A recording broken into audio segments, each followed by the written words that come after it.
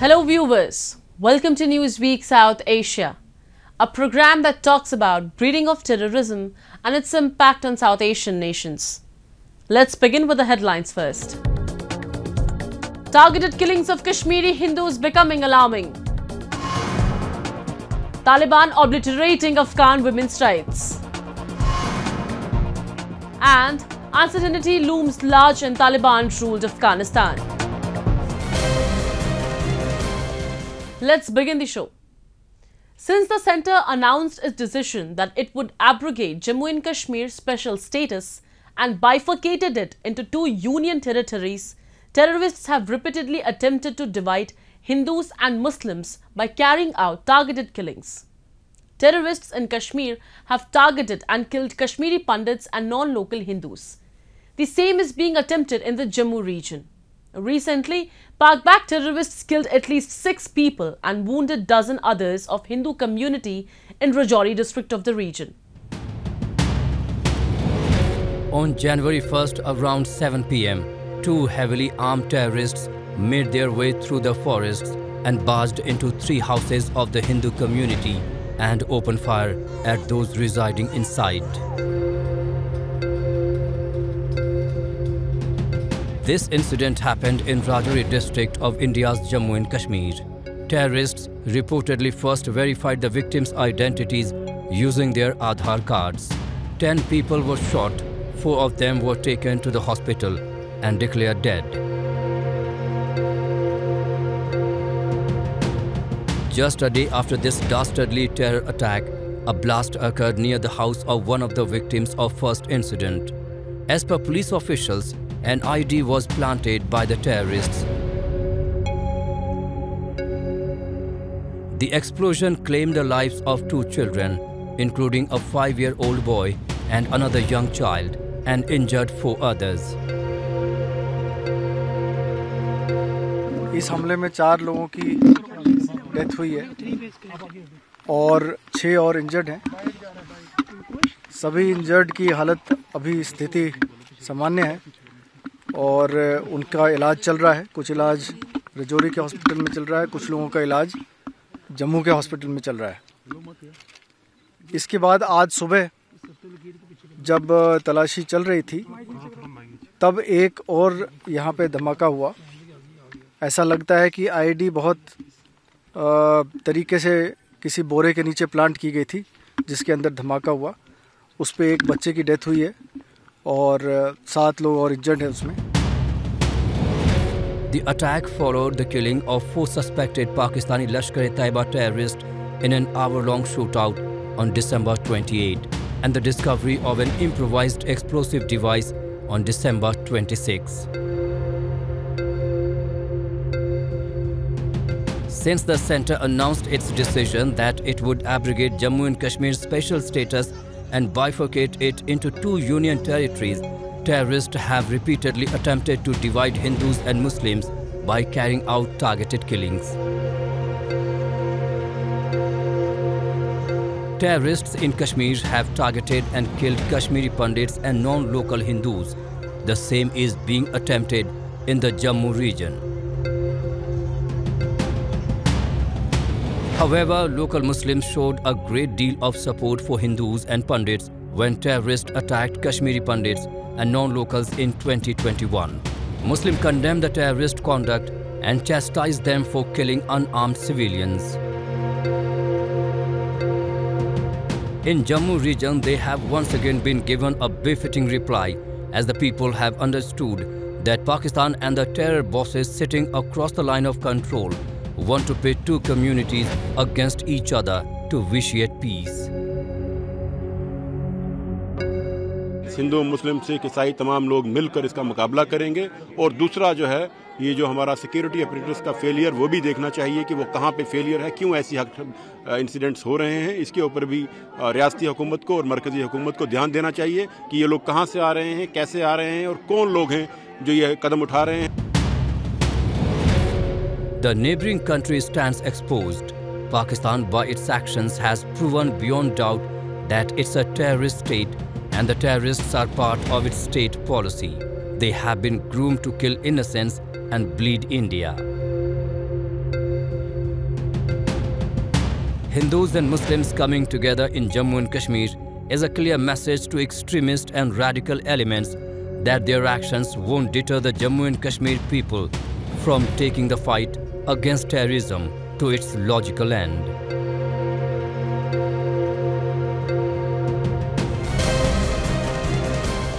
Pakistan has tried to represent itself as a victim of terrorism. Pakistan claims to have made significant sacrifices to exterminate the terror and violence that plagued the nation. The truth is that a new, more radicalized society has already begun to emerge as a result of the unholy alliance between the military establishment, civil government and Islamic clerics in Pakistan. When some of the most wanted terrorists in the world have been found sheltering there, how has Islamabad managed to play the victim? Let's take a look at some of the politics that are going on. If you have snakes in your backyard, you can't expect them to bite only your neighbors. Eventually, they will bite the people who keep them in the backyard. Indian External Affairs Minister Jaishankar recently criticized Pakistan for harboring terrorists and reminded the country that it will have to face the effects of homegrown extremism. Unfortunately, Pakistan, as expected, has not heeded Jaishankar's advice and is suffering the consequences. Several jihadi outfits, who had always been priceless assets of the Pakistani government and military, have now emerged as a serious security threat for Islamabad.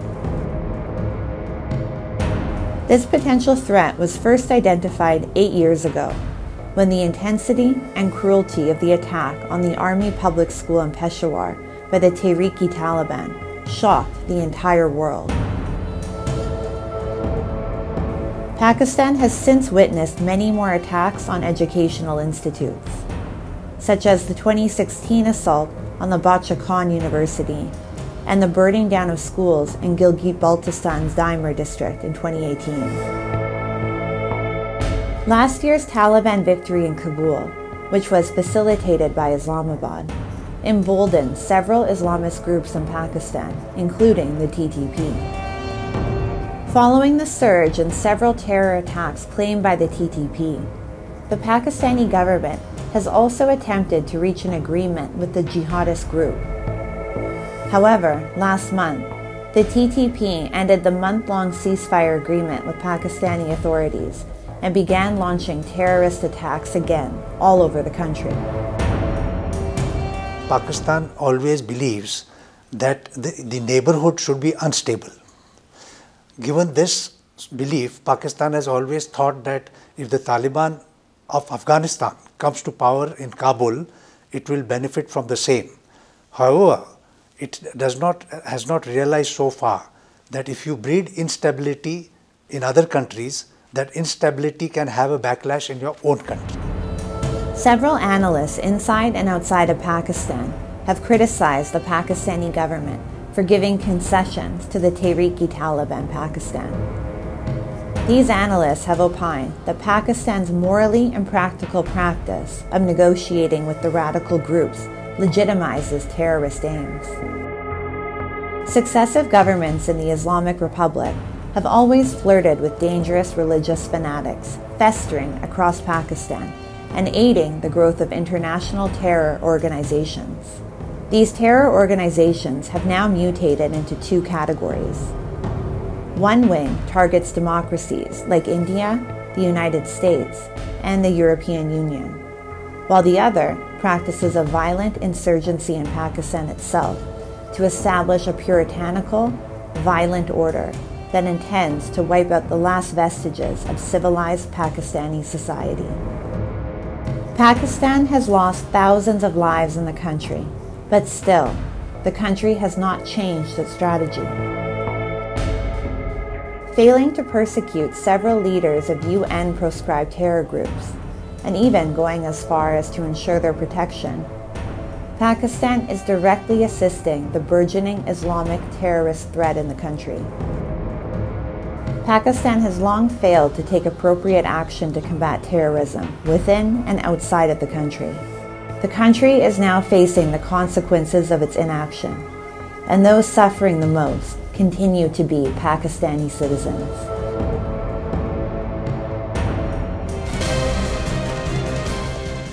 Moving on.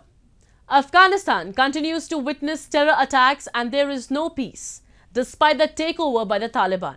The people are dying in violence perpetrated by other terror groups like the Islamic State. The country welcomed the new year by witnessing a series of attacks and counterattacks. We have a report. The year 2023 in Afghanistan begins with bloodshed and violence. An explosion occurred outside the military airport in Kabul city, in which 10 people were killed and 8 others were injured. The explosion site is located on Airport Road, which connects to neighborhoods with high levels of security and is home to government agencies, foreign embassies and the presidential palace. The Islamic State has claimed responsibility for the attack. Such horrific incidents indicate the rising uncertainty in the war-torn nation. In 2022, the reason you saw, I wouldn't say an uptick of violence, but you saw so many blasts and things happening, is because remember the Taliban was never one homogeneous group. It was always composed of a traditional tribal confederacy, which is what all Afghan empires in the past have also been. Essentially a traditional tribal confederacy with some semblance of central rule. And in this kind of a scenario, you will always have, rebellious warlords, rebellious factions. According to the Armed Conflict Location and Event Data Project, the anti-Taliban armed groups known as National Resistance Front have ramped up attacks on Taliban forces. ACLED has recorded over 300 battles between NRF and Taliban in the first 6 months of 2022. The National Resistance Front of Afghanistan is a military alliance of former Northern Alliance members and other anti-Taliban fighters loyal to the Islamic Republic of Afghanistan. The Islamic State has also intensified attacks on Taliban forces in 2022. A recent upswing in ICE activity reversed a decrease in early 2022 that came as Taliban forces conducted operations against Islamic State militants. Perpetrators of violence targeting civilians are often unidentified. A third of all incidents last year were committed by unknown actors. Targets of these attacks included journalists, civil society activists, and former security personnel. Maintaining law and order in Afghanistan remains a challenge for the Taliban-led government in Kabul.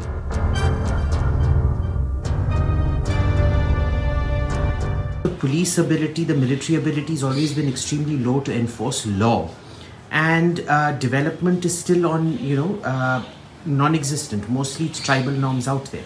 So this was number one.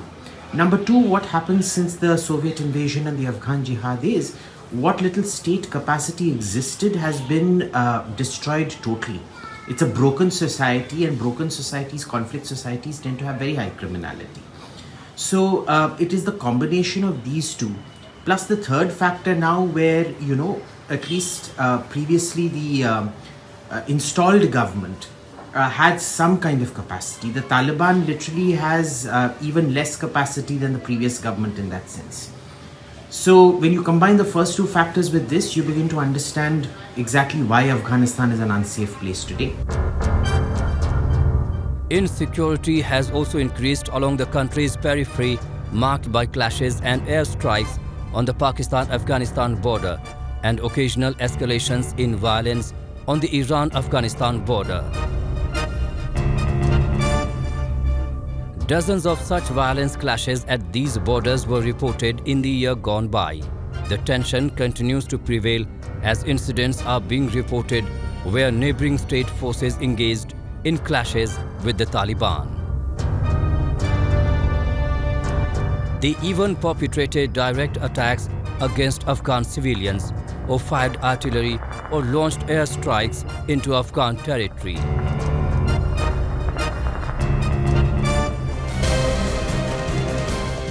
Taliban rule has had a devastating impact on Afghan women. Since their takeover in August 2021, the Taliban has restricted women's freedom and has failed to fulfill any commitments regarding girls' education and women's rights.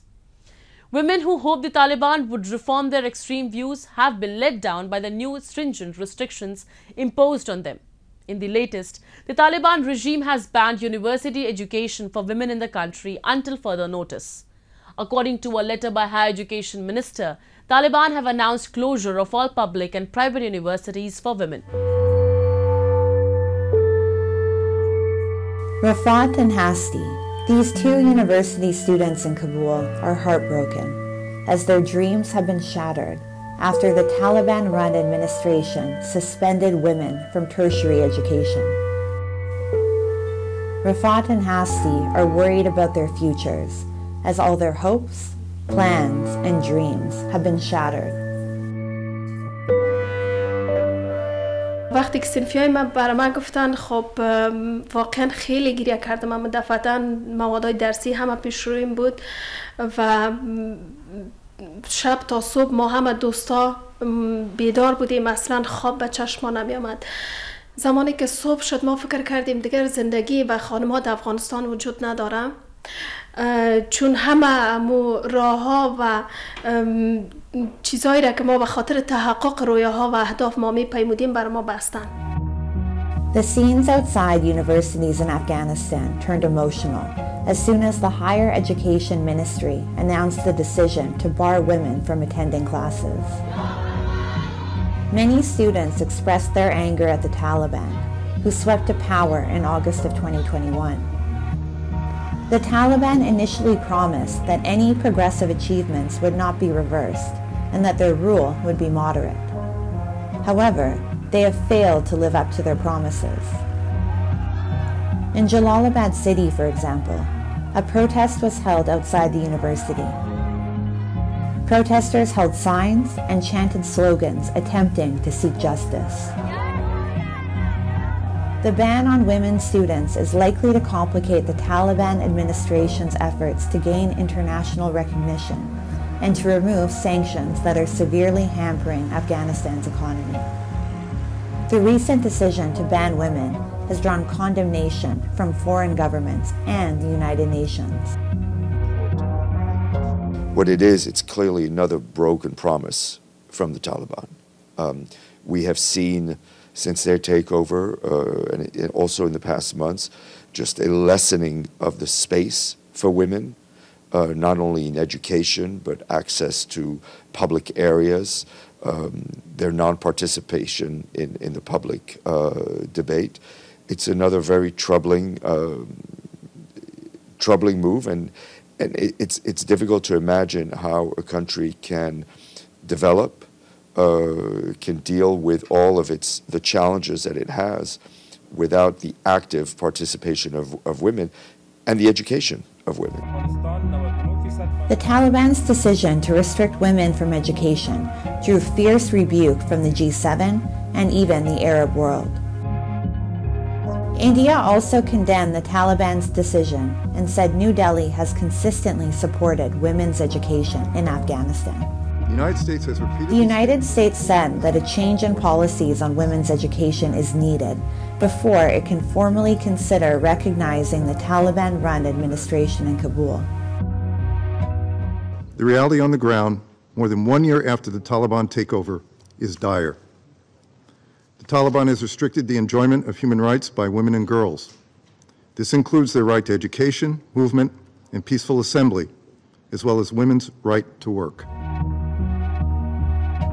According to the United Nations, human rights violations against women and girls have increased significantly in Afghanistan since the Taliban takeover.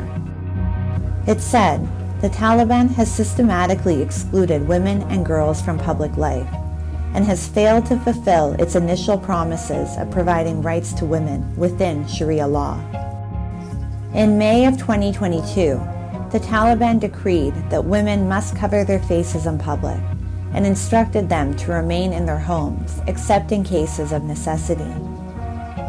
Women are also banned from traveling long distances without a male chaperone, and unchaperoned women are increasingly being denied access to essential services. Barring women from higher education is another nail in the coffin for the long-suffering women of Afghanistan.